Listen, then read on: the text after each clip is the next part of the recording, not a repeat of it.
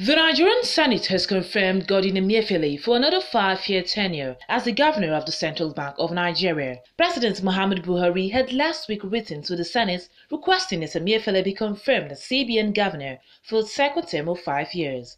Emefiele had been screened by Senate Committee on Banking, Insurance and other financial institutions on Wednesday, during which he was grilled on issues affecting Nigeria's economy. The committee recommended confirmation of Emefiele based on his performance in the report presented by the Chairman Senator Rafiu Ibrahim at Thursday's plenary. He said the committee was impressed with Emefiele's more than 32 years' experience with outstanding performance. Going by the nominee's character, banking experience, vast economic knowledge, and performance in his first tenure, he is qualified for the position of the Governor of the Central Bank for another term, in which he has been nominated by Mr. President.